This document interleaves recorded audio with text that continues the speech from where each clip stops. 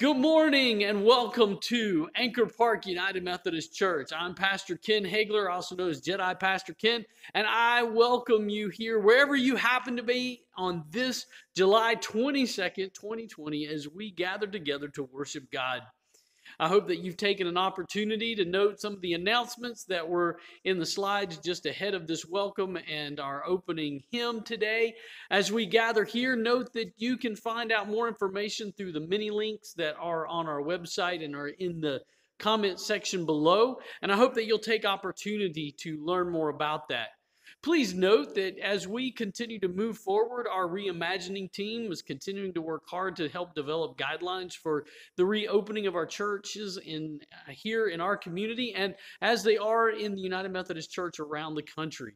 We're doing the best that we can as we move forward and want to make and create a safe space for you to gather in worship and to do the work of the gospel that we are being called to do by Jesus Christ. As we gather here on this Sunday morning, I invite you to join with me as we go to God in prayer. Let us pray. Loving God, we gather here to worship you once again, thankful for the opportunities that are given to us to serve and to worship you. God, I pray for the people of Anchor Park United Methodist Church as we together continue to seek to be your church in our community of Anchorage. Our ministry is one that impacts so many people and so many families in our community.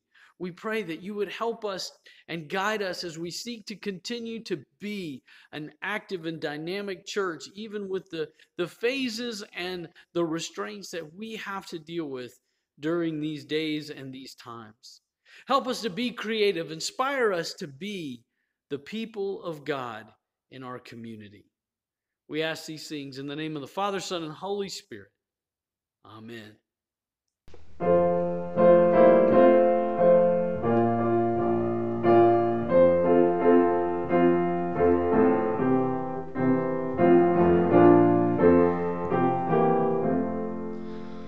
My hope is built on nothing less than Jesus' blood and righteousness.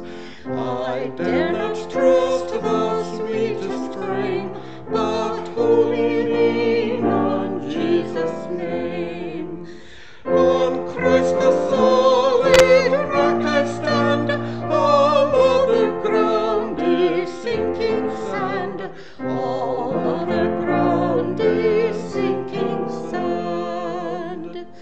When darkness veils his lovely face, I rest on his unchanging grace. In every high and stormy gale, my anchor holds within the veil. On Christ the solid rock I stand, all other ground is sinking sand, all other ground is sinking sand. His oath, his covenant, his blood support me in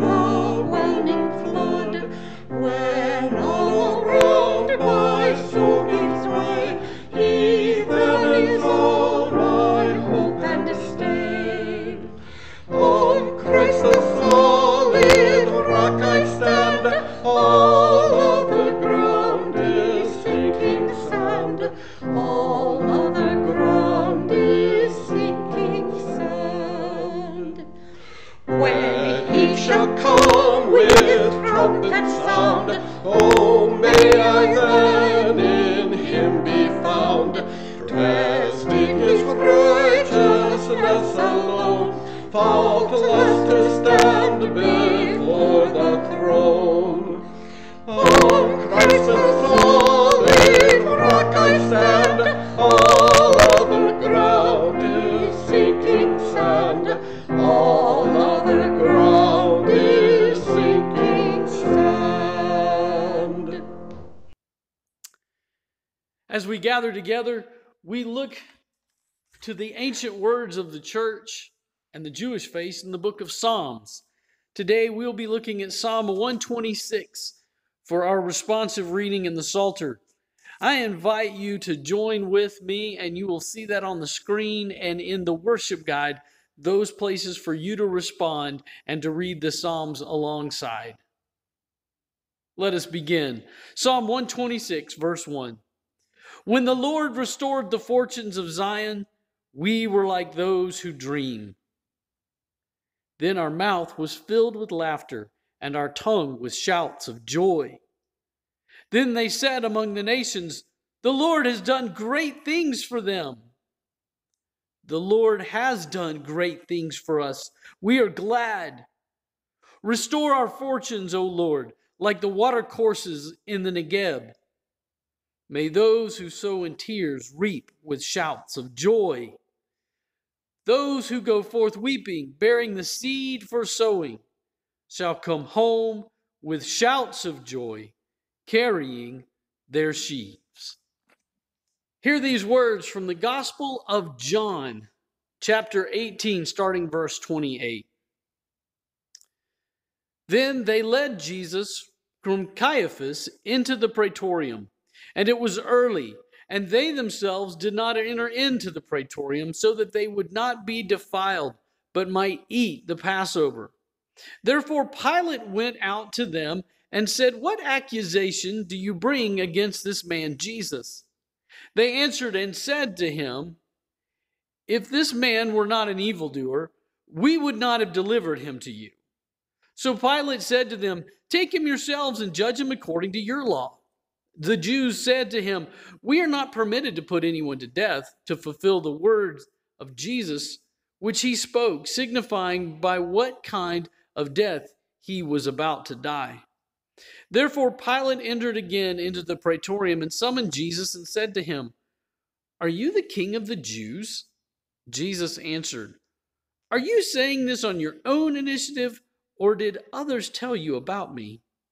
Pilate answered, I am not a Jew, am I? Your own nation and the chief priests delivered you to me. What have you done? Jesus answered, my kingdom is not of this world. If my kingdom were of this world, then my servants would be fighting so that I would not be handed over to the Jews. But as it is, my kingdom is not of this realm. Therefore Pilate said to him, so you are a king? Jesus answered, you say correctly that I am a king. For this I have been born, and for this I have come into the world, to testify to the truth. Everyone who is of the truth hears my voice. Pilate said to him, what is truth? And when he had said this, he went out again to the Jews and said to them, I find no guilt in him. The word of God for the people of God. Thanks be to God. As we gather here today and we hear those words, I want you to just kind of hold those close, because I want to share a story. It's a story of my growing up. You see, when I was a kid in the summers down in Mississippi, we would often find opportunities to get out into the woods. My friend Scott had a fishing hole back behind his house, and I rode my bike over to visit him one day, and we ventured on out into the woods to find this little fishing hole that he had. It's a nice little fishing hole, and I can't ever say that I was ever much of a fisherman, though I did pretty good last year when I was out salmon fishing in Alaska. But that's a whole other story altogether.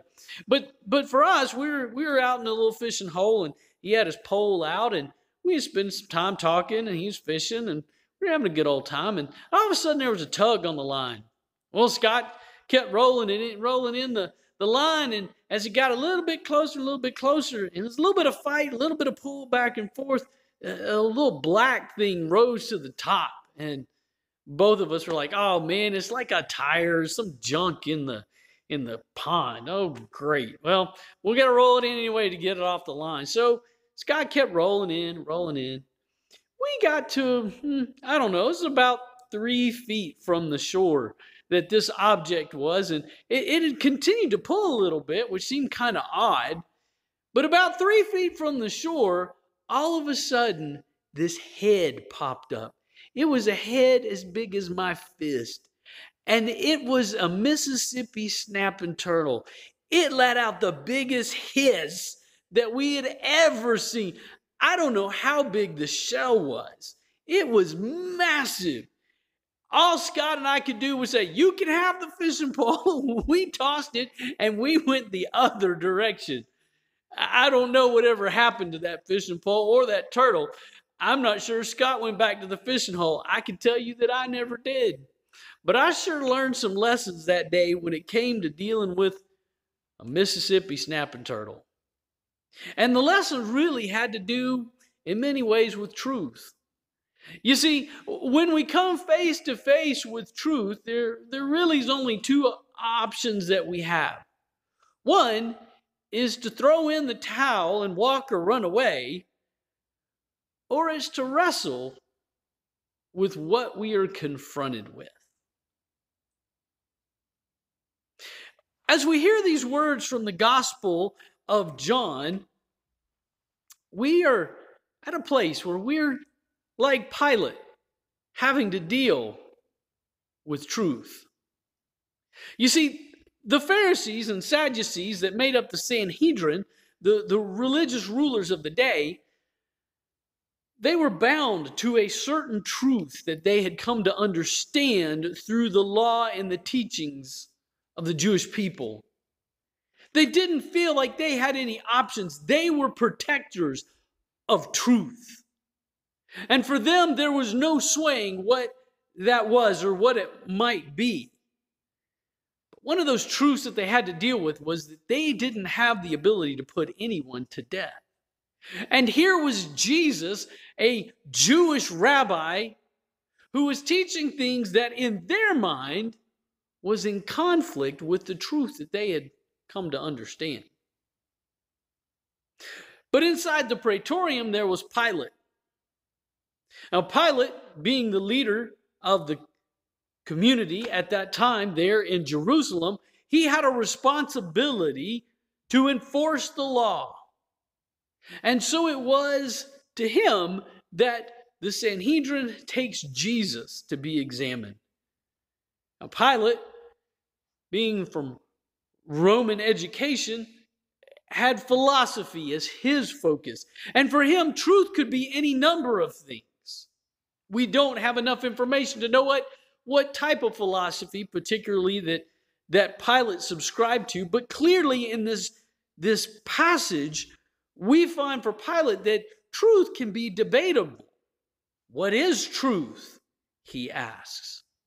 And so it is, we have this conflict that comes into play between those who have a truth and those like Pilate who aren't really sure what truth is.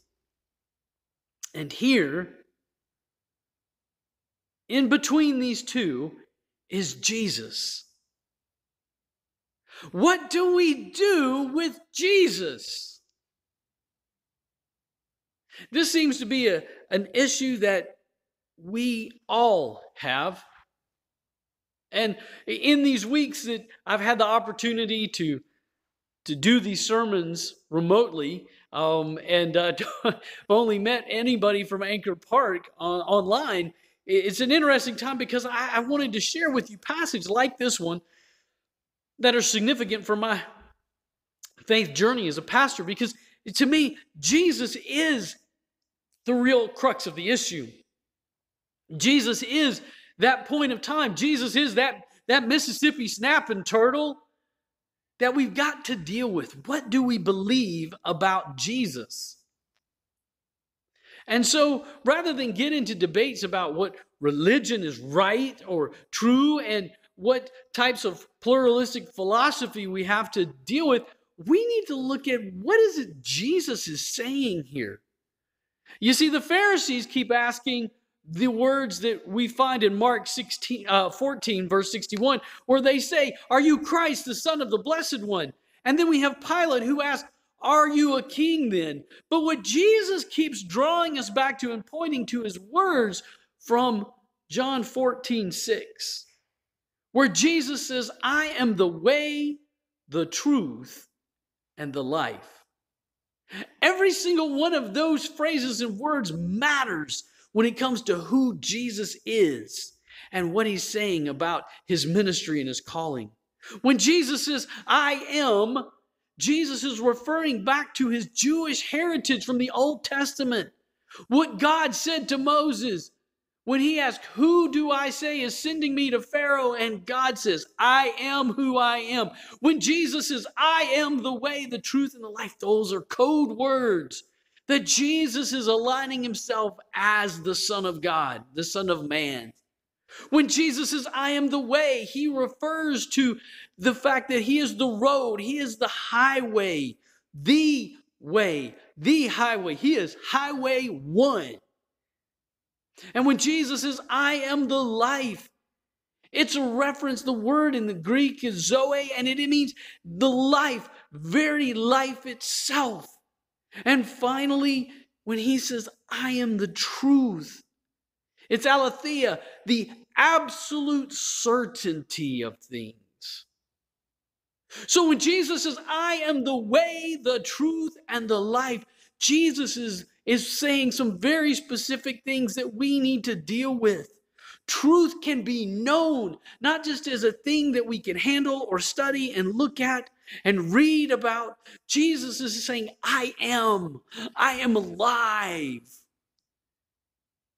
I am living. It isn't just knowing about truth, it's about knowing the one who is truth.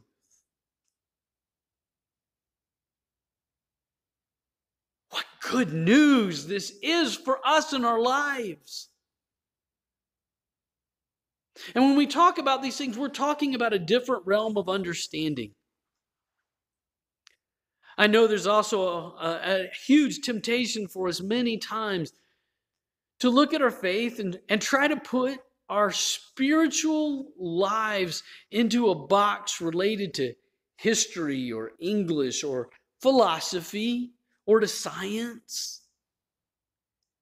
We want to try to create this realm where we can use terms which are fine, but they don't speak fully in our physical world to the spiritual truths that are revealed to our souls. Things which we know how the hypotheses of the scientific method aren't going to prove. Things that we want to have regarding historical accuracies, we're probably not going to find. Archaeology is going to give us a whole lot of things as it's done. It's revealed so many things about the ancient world that confirm exactly what is talked about throughout Scripture. And many of the truths of science that Scripture does talk about have been proven as well. We can look at many of those things. And there's other things that leave us scratching our heads going, what were they thinking when they wrote that? But when it comes to the issues of the soul and the spirit, and when it comes to this question about who Jesus is, well, that's something that you and I need to encounter. It's a who that we need to encounter. And it's at this point that our lives are changed. It's at this point that we find ourselves in the place of the Sadducees, or we find ourselves in the place of Pilate, or we find ourselves in the place of a ragtag group of men and women who Jesus said to, "Follow me, and I will make you fishers of humanity." And they left everything and follow. This is what it means to follow after Jesus Christ. This is what our calling is. Now, thankfully, you don't have to run head first into a Mississippi snapping turtle like I did. At least I hope you don't. I hope that you'll take these words today to help you to come to a place where you are coming to meet Jesus in a real way. Whether that's through your prayers, your presence, your gifts, your service, or your witness, you have that opportunity right now to make Jesus a part of your life. That's right. Right in these moments where we're here on video, Jesus wants to meet you. And the opportunity is there right now for you to have that conversation one-on-one with Jesus. Use your words. Be gentle with yourself. Be patient with yourself. It's a messy kind of thing. Doesn't have to always be. Maybe it is, maybe it isn't. But what I hope that this passage in today's message will encourage you to do is to be like Jesus' mother Mary, who made space when God came into her life and said that he was going to do something unique and special. Or when the angels went to Joseph, her fiance, and said the very same thing. And this couple made space for God to enter in to their lives and into our world. Where are you going to make space for God to enter in? Whether it's a time or it's a place in your home or whatever, where are you going to make space? This Pharisees, the Sadducees, the Sanhedrin, they couldn't make space for Jesus. Pilate struggled and wrestled with the truth. He couldn't make space for Jesus. But the disciples made space for Jesus. And today, disciples still make space for Jesus, even if it's just 5 minutes a day. How will you make space for Jesus? I'll encourage you, if you look back through my blogs and my Instagram and Facebook, there's a number of breath prayers. I've been doing breath prayers and publishing those online for about 3 years now. It's a simple practice of prayer that helps us to pray something that's on our heart. I invite you, whatever it might be, whether that's the prayer, maybe it's in how you serve, maybe it's writing a note to a friend, make space for Jesus. For that's really what that's all about. If there's going to be place for truth in your life, we have to make space. Will you? I pray you will. In the name of the Father, Son, and Holy Spirit. Amen. As we go to God in prayer, that you know that there's a place and opportunity now for you to take those things to Jesus that are on your heart. Let's talk. Jesus, we need to talk to you today. A lot of stuff's going on in our world and has been for quite a while. It's a mess. When we get right down to it, sometimes our lives are a mess too. This 1 hour or 30 minutes or whatever it is, it's kind of what helps us get through the week many times. I need to make space for you today. And I'm sorry that I haven't done it as much as I should have.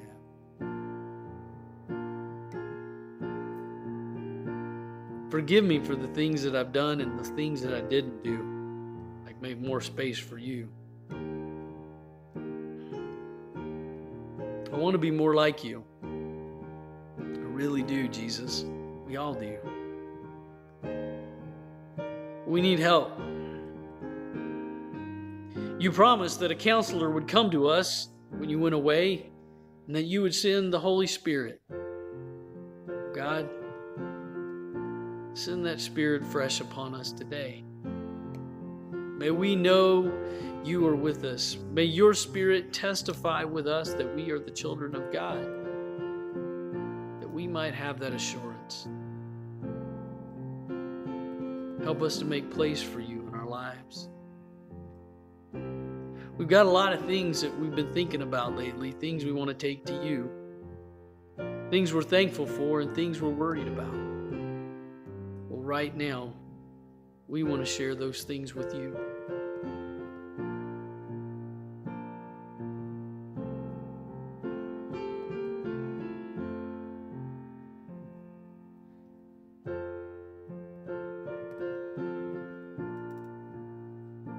You promised to hear us when we pray, Jesus. We trust in those words, and you've never given us reason to doubt. So as we come to our close of service, we pray that prayer, those words that you taught us, saying, Our Father, who art in heaven, hallowed be thy name. Thy kingdom come, thy will be done on earth as it is in heaven. Give us this day our daily bread, and forgive us our trespasses, as we forgive those who trespass against us. And lead us not into temptation, but deliver us from evil. Thine is the kingdom, and the power, and the glory forever. Amen.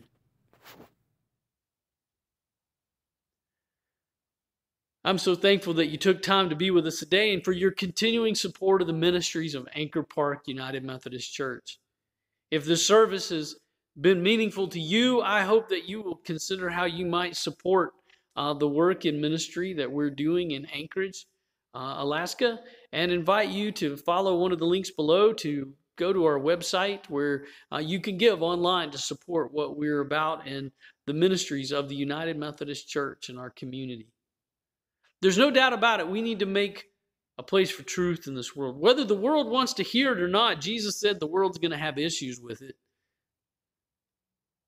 But it's really hard when the things that are revealed in the life of the Christian are love, joy, peace, patience, goodness, kindness, gentleness, faithfulness, self-control. Because against those things, Scripture tells us in Galatians, there's no law. There's no law against those things. And we live in a world right now that needs those things, that fruit of the Spirit. Let's make a place for Jesus here and here. Receive the benediction. Go from this place. Make place wherever you are for Jesus. Live the truth and share the light. Do no harm. Do good and stay in love with God. In the name of the Father, Son, and Holy Spirit. And as you go, sing our closing song, God be with you until we meet again. And soon that time will come.